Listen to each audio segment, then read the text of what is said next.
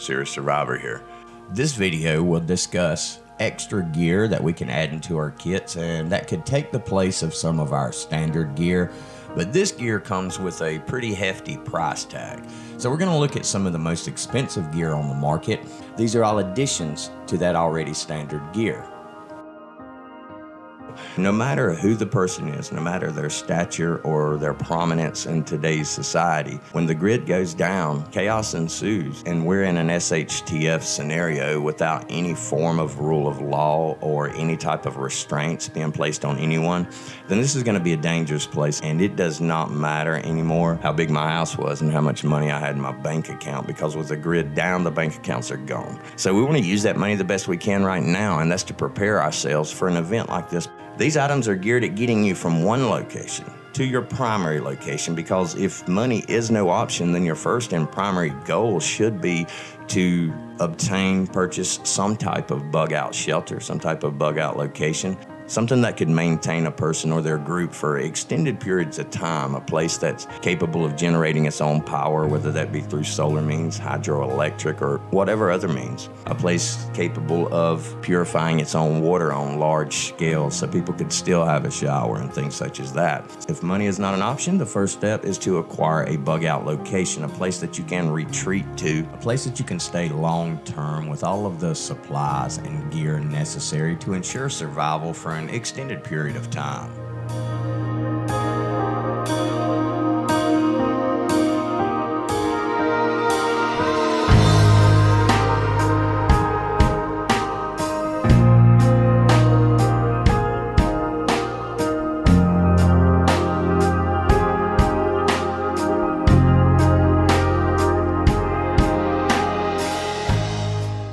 Transportation. Now, in preparation for an event like this, especially if we're thinking an EMP, nuclear war, or something that can cause a large electromagnetic pulse, and not only bring the grid down, but damage most of our sensitive electronics and our devices and everyday items, then having a vehicle that's heavily protected, a vehicle that's blast and bullet resistant, a vehicle built to take punishment and survive. If money is no issue, then having a vehicle that can withstand just about any situation we could imagine could very well be the main or major factor that would get us back to our bug out locations. Of course, having something like a helicopter or a small personal plane would definitely be an advantage to anyone. It could take you straight to your bug out location with no hassle involved or not much. But if we don't have these options, then we can look at other things such as very heavy duty vehicles. So you could invest a lot of money and build a Mad Max type of vehicle here. You know, once again, these are the major advantages of having the money, is that you can prepare ahead of time and have these types of things to be ready for any situation.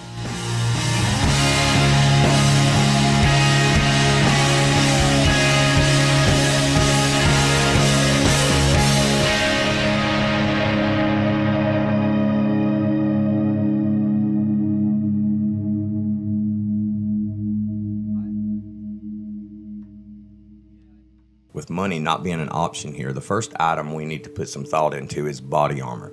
There are many different types of body armor on the market, and a lot of the newer body armor is very high-tech and extremely durable. Now keep in mind that body armor is not going to stop highly penetrating rounds like your larger caliber rifles, sniper rifles, things such as that, but it does give you adequate protection against smaller caliber firearms such as pistols. The variations of this range from total body protection, including helmet, gloves, boots, to a simple vest or tactical gear that covers only a portion of your body.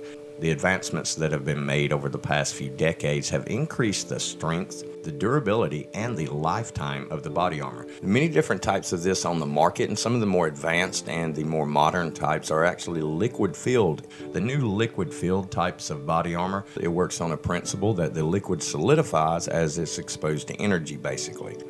And body armor is always a good idea. These types can be worn on the outside of your clothing or underneath your clothing. If you're trying to conceal yourself or trying to stay unnoticed with gray man tactics, then wearing the body armor underneath your clothing is probably the best option.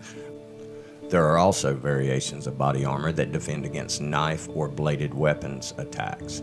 These are very effective pieces of equipment, and they're not that expensive. These will prevent you from being stabbed, sliced, cut, or slashed with a bladed weapon of any type. They're extremely durable, lightweight, and they do work.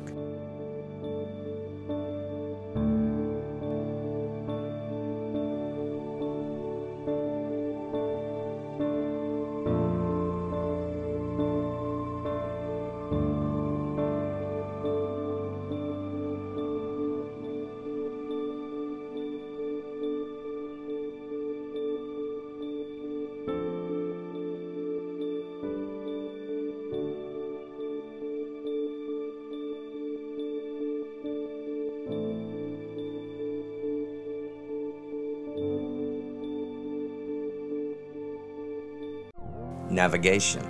When it comes to navigation, if we don't know how to get to where we want to go, then we're never going to make it there. Having ways to navigate is essentially important in this type of situation. Being able to properly use a map and compass and find the direction that you need to head in to reach your bug out location is an invaluable skill. But there's also, if money is not an option, then there are devices on the market that can make this even simpler for us. Some of the GPS devices, we can download maps of the entire United States, for example. So by downloading this map, we don't have to be connected to a grid. Now I realize the GPS would not be able to take a current location because maybe the satellites in the sky aren't working, but that's where the memory of the GPS comes into play. It'll remember your last known position, or it'll remember your home position. And from the memory, you can plot your destination. The GPS will lead you to your bug out location.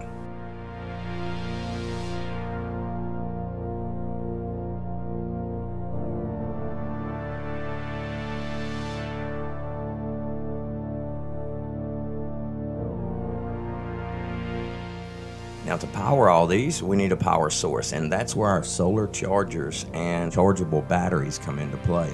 It would be of extreme benefit to someone to have solar charging devices.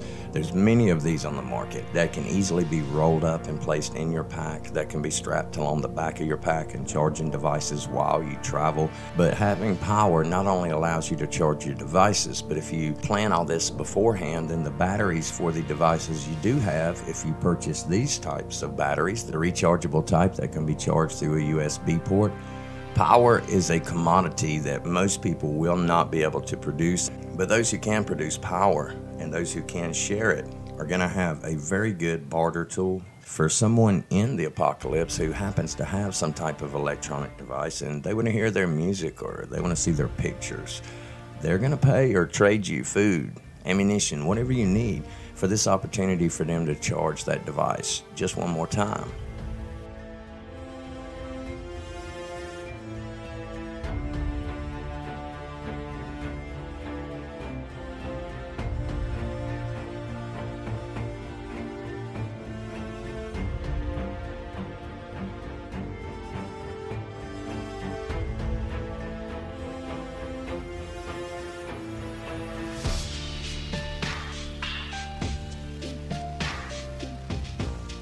Commerce.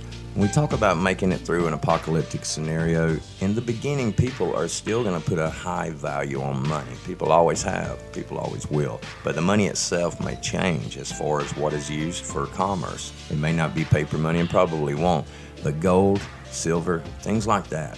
And if money's no option, then it's quite easy to put 5 to 10, gold 1-ounce bars into your concealable pack underneath your shirt, and then 5 to 10 silver bars. This is always a good option if you have the chance. Safety. The safety category is talking about keeping us safe as individuals. A radiation detector. A radiation detector will detect the radioactive particles near you. Most of them on the market detect 3 types of radiation. The radiation detectors that I personally would recommend will be ones that test alpha radiation also. And here's a very good example of one. Meters like this test for the alpha particles, the beta particles, the gamma radiation, and X-ray radiation. Alpha, beta particles are extremely dangerous. Gamma, of course, is too. But the danger with alpha is most radiation detectors don't pick up alpha, which means when the alpha particles contaminate the food sources, the water, the average radiation detector is not going to pick them up, and I'm going to drink in contaminated water, thereby giving me a very slow and very agonizing death, most likely. So the radiation detector must detect all 4 types of radiation. A gas monitor. Now, as you're bugging out, you may end up going through some places that you're not familiar with, places that you've never seen before, places that are partially destroyed, and having a gas monitor will help you to determine if there are any dangerous gases in the area. A gas mask. A gas mask is of essential importance. There are a lot of types on the market, and here are 3 highest ranked types right here. Just because these are the 3 highest ranked does not mean they're the only ones that'll do the job, as many more will do the job just as efficiently. I use several different types myself. NBC suits, the large suits, which I have a couple of, but they require a bag of their own, which means that's an entire bag for just one suit. So the lower level chemical suits, the Tyvek, like this here made by DuPont, is about $10 online. And we can get much more expensive ones that protect against, give us much higher levels of protection. And with this chemical suit, you also need to make sure that you have the appropriate type of tape to tape up around your wrists, around your boots, around your hood, things like that, to ensure that you get a proper seal. Duct tape, the T-Rex tape, tenacious tape, all those are excellent. Then there's also the Flex Seal tape, anything that will bond that area and keep it from leaking, letting particles in.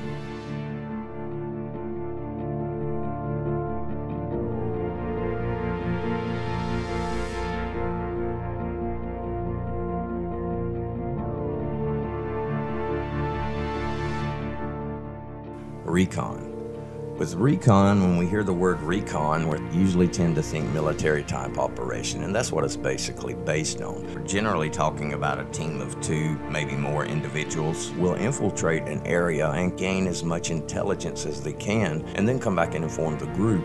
Recon without any specialized gear is I'm simply limited to what I can see, what I can hear, what I can smell, and then my gut instinct. But with gear, all of these abilities are basically enhanced. And we can do this, for example, with binoculars. But if money's no option on a set of binoculars, then some of the ones they offer on the market, night vision, thermal imaging, ADX power, recording everything on a memory card, which in itself is a major advantage in a situation like this, because I don't want to expose myself for too long. So if I infiltrate an area and I use my binoculars and I actually take footage of that area, then I have the footage to bring back and to show the group, and from there we can formulate a more accurate plan. So binoculars are an excellent resource, but they're also a huge tactical advantage. The night vision goggles, I'm talking about the combat-oriented goggles.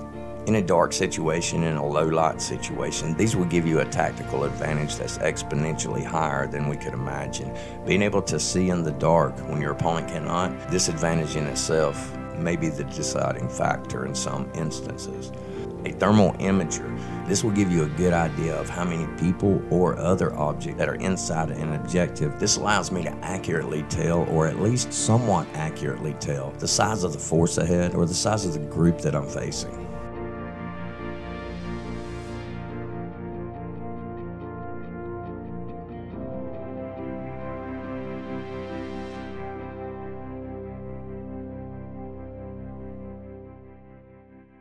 Defense. One of your big means of defense is a booby trap.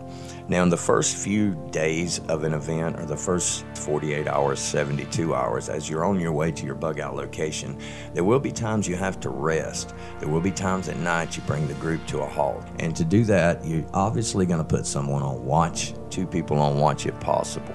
But to be able to set up booby traps is also a very effective means of defense. This is a heads-up advanced warning system, perimeter alarm devices, that when one of these traps are set off, that it instantly notifies everyone in the camp that intruders are present. And these devices can be extremely high-tech. You look at some of the high-tech devices, but there's very effective low-tech devices. These are also smaller devices that can be kept in a small case, and you can tuck away in your bug-out bag. If money is no option, and if the laws where you live allow for it, then smoke canisters. and smoke canisters are essentially what we think of with smoke grenades, but these aren't exploding devices.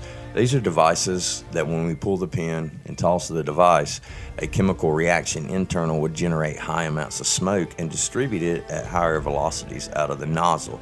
So it smokes up the area, and it's really good to make escape, to distract your enemy. A device I ran across the other day, and these are stun gun brass knuckles. Don't really want to fight anybody, but in the apocalypse that time may come, and it won't matter if you want to fight or not. A pair of these stun gun brass knuckles, when you hit someone with them, it's going to also impact that person with 1,000,000 volts of electricity. So this is a pretty powerful little device, and I recommend them if you can. They're not that expensive either. A weapon.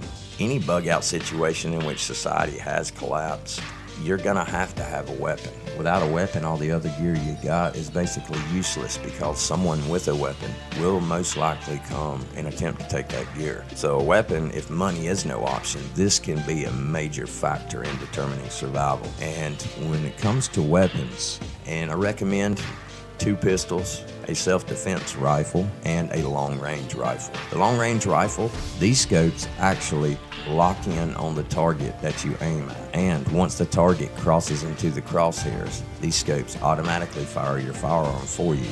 They're guaranteed not to miss. If you have about $5,000 to spend, then now you have a hunting rifle that cannot miss. A self-defense rifle. Here we're talking about something that's a little smaller than your hunting rifle, something that's easier to handle, and something that can fire repeatedly in a short amount of time, and hopefully something that can also hold a lot of rounds of ammunition. There are many exceptional weapons on the market, and we look at a self-defense rifle. These rifles have a few things in common. The things they have in common is they're semi-automatic rifles, which means they will fire once every time I pull the trigger. This is not an automatic weapon, for those that do not know the difference. An automatic weapon continuously fires when you hold the trigger. A semi-automatic weapon fires once with each trigger pull. Find one that suits you as an individual, one that you like as an individual. Fire it, practice with it, get used to it, learn everything about it, and then you will be efficient with that weapon. For the pistols, one pistol that you keep at all times, and then a backup pistol. I do recommend keeping these in the same calibers. The functionality is what counts. Functionality and accuracy. And this is a category in which you find a firearm that fits you as an individual, one that fits your hand, one that you fire well, and one that you enjoy firing. A suppressor. A suppressor is a device that suppresses the sound of a fired round. And this will quieten your gun down exponentially, but it will not silence it completely. When it comes to a 22 or something very small caliber like that, the suppressor does the job excellent. It will make that practically inaudible to the human ear for a small caliber, but for larger calibers, it does not silence them completely, but it does reduce the sound tremendously.